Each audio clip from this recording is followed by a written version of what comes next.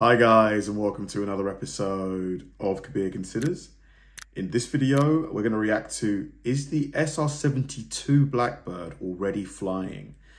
The SR-71, I think it's still got the record as the fastest manned plane of all time, I think. It's just an absolutely insane plane. Incredible, like the look of it. You know, for something that was designed, I think, in the 60s or something like that, it genuinely looks like, even today, compared to the modern planes we have, it looks super futuristic, like, which is just a complete testament to how good the designers did, like how good of a job they did. Incredible plane. And they've been working on, the US military's been working on, I think, the SR-72 for a while now. We don't have much information, or at least I haven't heard much information about it. But I confess I've not been keeping close tabs on it. So when I saw this video, I thought, I have to watch this. You know, hopefully they've got, you know, they probably haven't got photos of it. I don't know, they might, but hopefully we get some juicy info.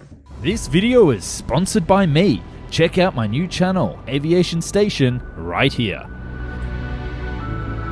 That's what it's going to look like. Traveling over heads at hypersonic speeds beyond Mach 7 lies the future of spy plane technology. This plane can be anywhere in the world in 1 hour, enter any country unnoticed, and be out before their jets can even get into the sky. This future plane doesn't need a pilot, flies twice as fast as the SR-71 Blackbird, and further development has rumored that it will have equipped hypersonic missiles. And perhaps the most shocking thing about this top secret project is, it could be flying today. This is the son of the Blackbird, the mysterious SR-72.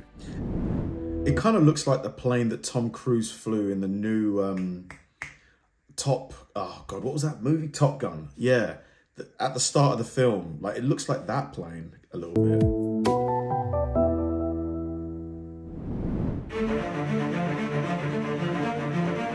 Spy planes have always filled an important role in intelligence gathering. Big engines. At the start, they were the only way to get a bird's eye view on what was going on over others' borders.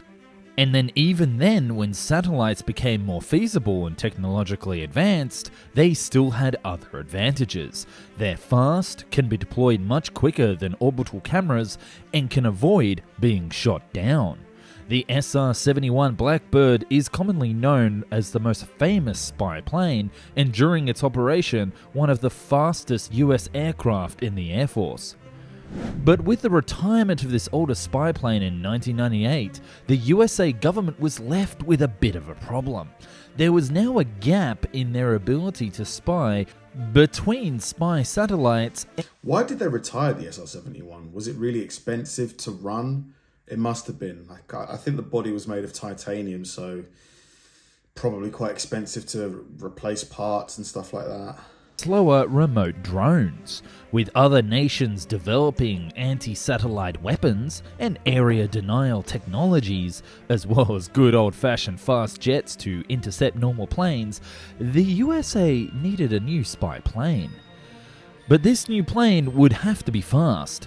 So fast that it would be able to enter protected airspace, observe and take photos, and perhaps even strike a target well before enemies could detect and intercept it, something that is currently unavailable from 5th generation fighter jets or any known space programs. Enter the new version of the SR-71 called the Son of the Blackbird. This is what the top secret project is all about. Work on this project was announced to be started way back in 2007, although likely engineers at the Lockheed Martin Skunk Works started research development many years earlier. Initial rumors were that they were working on a new aircraft that could fly up to Mach 6, or 4,000 miles per hour, or 6,400 kilometers per hour. Boy, that is fast. At an altitude... Yeah, because 4,000 miles, I think that's the distance between, like, London and New York. So that's doing London to New York in an hour. That's crazy. Crazy. of 80,000 feet or 24,000 meters, triple the height of Mount Everest. This means this plane could reach anywhere in the world in only 1 hour. To achieve this insane speed, Lockheed is developing a special hybrid jet and rocket engine. In layman's terms, a typical military aircraft would use a turbojet engine to get an aircraft up to a speed of Mach 2.2. Higher than that speed, it's more effective to use a ramjet, up to around about Mach 6. To get over the Mach 6 barrier, air quotes, this requires a new engine design called a scramjet. The challenge is, of course, to create an engine that can perform well at all 3 speeds. The SR-72 is believed to fix this by having both a turbine engine for low speeds and then converting into a scramjet for higher speeds. Both engines will have the same inlet and exhaust, but different airflows inside of the aircraft. Lockheed is working with Aerojet Rocketdyne to develop this engine called the turbine-based combined cycle propulsion system and has had millions of dollars in funding from NASA. But flying at this speed... I mean, it's probably more than millions, like in total funding. Like the military must have put in like tens of millions, maybe hundreds of millions into it. Comes with plenty of challenges. The aircraft would also need to be able to survive flying at such high speeds with aerodynamic heating causing massive gains in surface temperature, hot enough to melt conventional aircraft materials. Thus, this plane will need to be built from a special fabrication of metal and ceramic composites, much like those used in the space shuttle. But constructing this is also the other challenge. Much of this work will need to employ 3D printing, allowing greater fabrication and technologies unrealizable before, even as soon as 5 years ago. One such example of using this technology will be 3D printing the cooling system directly inside of the engine. Whilst this might all sound like science fiction, much of this research is actually based on the already flown hypersonic tech. Look at that. I mean, if you saw this in the sky, if I did, I would think it was a UFO. It doesn't have any wings. Like, the only thing it has that looks sort of like conventional is the sort of pointed front. It looks like a spaceship. Technology Vehicle 2, or HTV-2, that was developed in 2010 for the Defense Advanced Research Project Agency, or DARPA. It managed to fly up to Mach 20 for 9 minutes, which is around 13,000 miles per hour. 20. Unfortunately, the drone actually lost control and the autopilot activated its self-destruct protocol and dived directly into the middle of the Pacific Ocean. But DARPA believes that they have enough research from this project to use it in the SR-72 program and has since cancelled a scheduled third test Mach 320 UAV. Of course, this future version of the SR-72 might not just be used for intelligence gathering and reconnaissance, but deploying weapons as well. Looking at the plane's specs, it might make sense that any design should be built with the ability to strike targets using special hypersonic missiles. Hypersonic aircraft coupled with hypersonic missiles could penetrate denied airspace and strike at nearly any location across a continent in less than an hour, said. Do you guys think that the days of the, fighter pilot are numbered? Personally, I do. Planes are just going to need to get faster and faster. As air defense systems get better and better, you need to use faster planes. And there's a limit as to how much the human body can actually be put under in terms of G's. Plus, a pilot needs to sleep at some point. They need to eat, all of that stuff. They probably can't sit down for that long. There's probably a limit. Whereas if you've got an unmanned aircraft like the SR-72 is going to be, it can stay in the air indefinitely as long as it's got enough fuel. And you've got AI systems now that are really, really good, beating like the best chess players. I think there's one that, I think there's an actual AI system that took out, like they used it in a dogfight simulator, and I think it beat like a load of pilots. Alpha Fly or something like that. Yeah, I think the days of the fighter pilot are numbered. Lee Land, Lockheed Martin program manager. Speed is the next aviation advancement to counter emerging threats in the next several decades. The technology would be a game changer in theatre, similar to how stealth is changing the battle space today. Of course, many people are already starting to write in the comments that there isn't such a weapon technology today. The problem is not only would you need to design a missile that could survive the air friction travelling at that speed, but it would also need to be flexible enough to be used. For example, how would this missile turn whilst in flight? Its turning circle would be hundreds of miles wide, and it would burn through plenty of fuel. Thus, not only will the SR-72 require plenty of development, but its weapons will require all new technologies as well. But there are other advantages of this design that are actually removing many of the weaknesses of the SR-71.